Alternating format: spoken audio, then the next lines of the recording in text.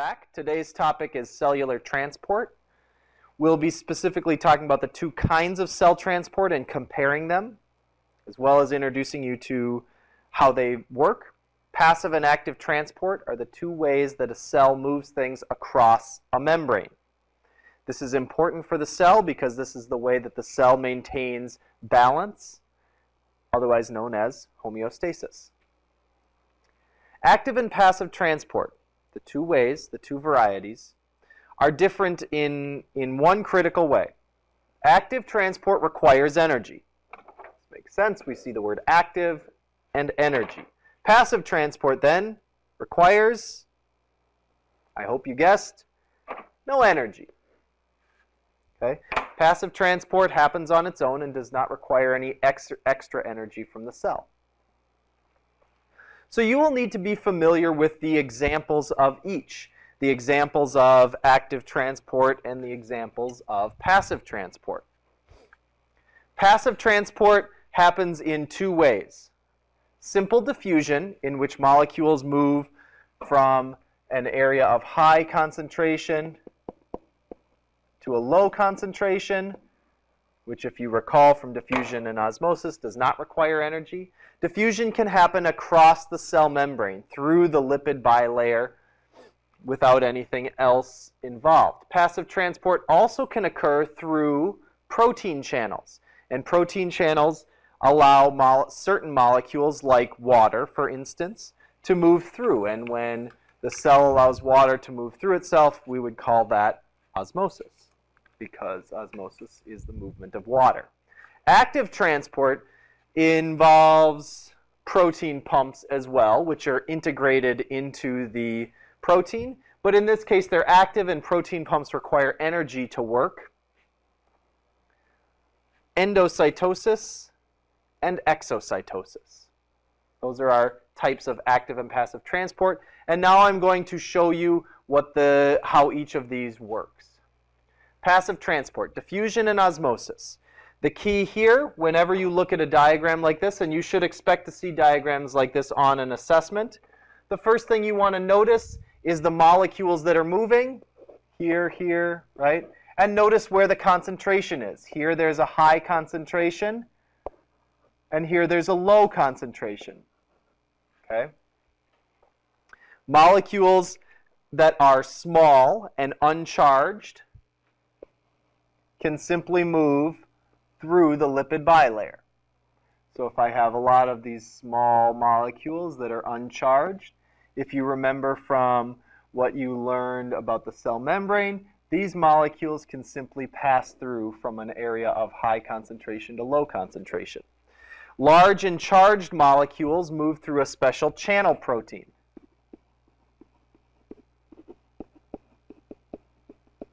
Which is integrated or embedded in that lipid bilayer. And they allow large molecules, like this, to pass through the cell membrane. Molecules that normally would be too large to pass through the lipid bilayer on their own.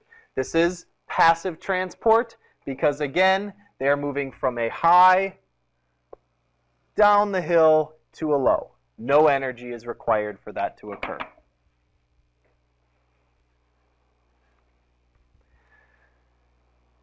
Sometimes passive transport involves a protein that is designed to carry a specific molecule.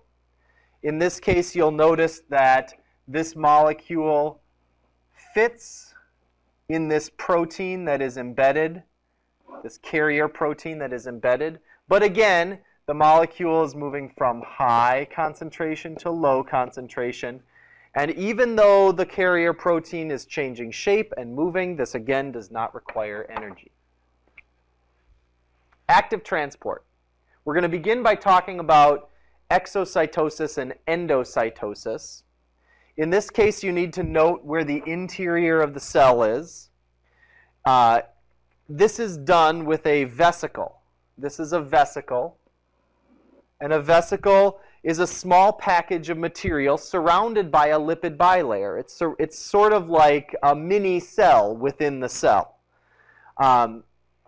This package moves up this vesicle moves up and fuses with the cell wall here, and then opens up, allowing the molecules to exit the cell.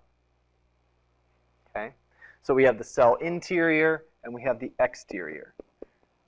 And cells use this to move any molecule that they make on the inside to the outside. And this is particularly important in your brain. Your brain is often moving proteins, signaling proteins from one nerve cell in your brain to another.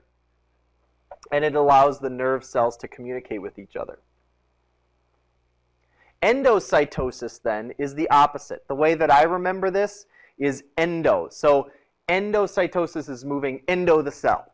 I don't know. It works for me. If it works for you, use it. Exocytosis, out of the cell. Endocytosis, endo the cell, or into the cell. Again, we have the cell interior. In this case, the molecules right here are engulfed by the cell and brought into the inside of the cell, forming a vesicle. So here is our vesicle. Okay?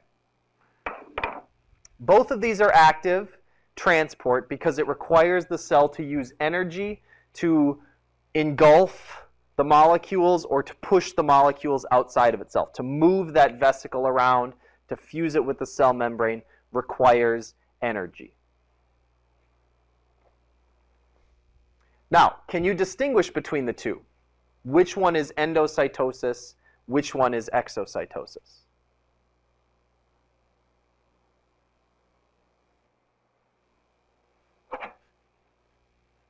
I hope you said that this one is endocytosis, movement into the cell, and this one is exocytosis, movement of molecules out of the cell.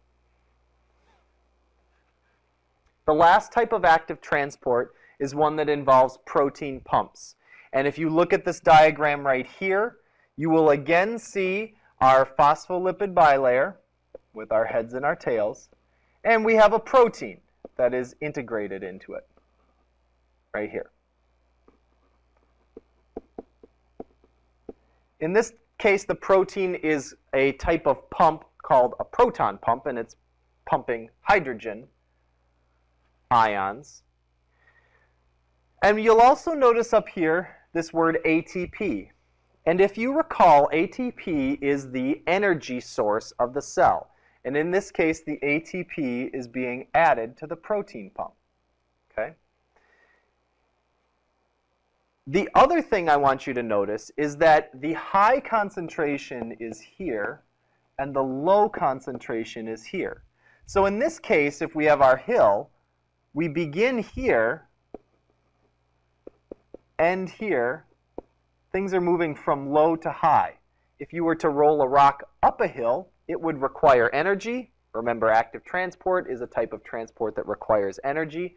And proton pumps are used, or protein pumps, are used to move molecules from an area of low concentration to high concentration. And that ends this mini lesson on the types of cell transport. You are going to need to be familiar with the differences between active and passive transport, the kinds of active and passive transport, and by looking at a diagram, you're going to need to be able to identify the 5 main kinds of passive and active transport.